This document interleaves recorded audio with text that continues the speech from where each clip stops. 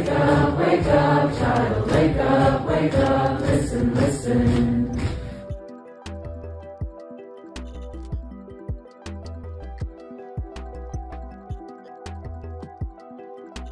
I expressed an opinion through a link that I had on my Instagram. The hate and the vitriol that was unleashed towards me after, I think, was part of the reason that the university caved in. And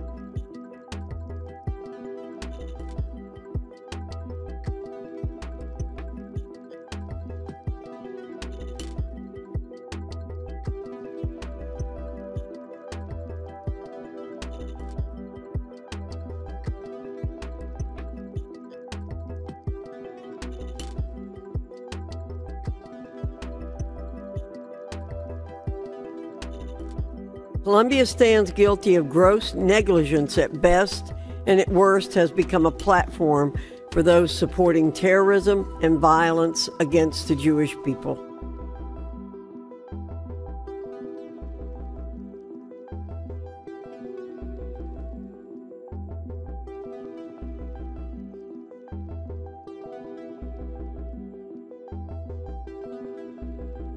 What are the consequences in this case? I have 5 cases at the moment who have either been either taken out of the classroom or dismissed.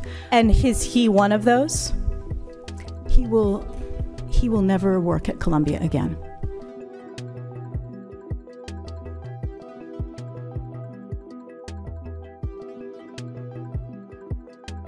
Or no? If the speech becomes conduct, it can be harassment, yes. Conduct meaning committing the act of genocide?